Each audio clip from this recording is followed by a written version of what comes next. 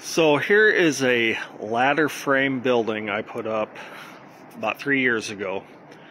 It's 120 feet long, 60 foot wide, and then there's a 30 by 60 on the other side. So 9,000 square foot building. But what's cool with the ladder frame, this is 2 by 8, and the steel on the outside is screwed into this. When we finish off the inside, that steel will get screwed into the same 2 by 8. It's a lot stronger building than putting 2 by 4s on the outside. You're tying into the same board, locking that in.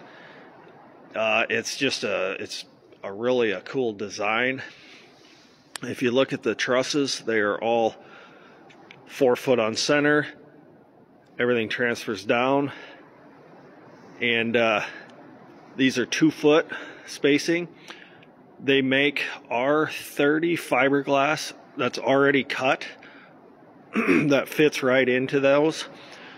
That or spray foam if you got the money. But yeah, it's I don't really see a lot of people doing them. I mean I have around here, but not really on Instagram or anywhere else.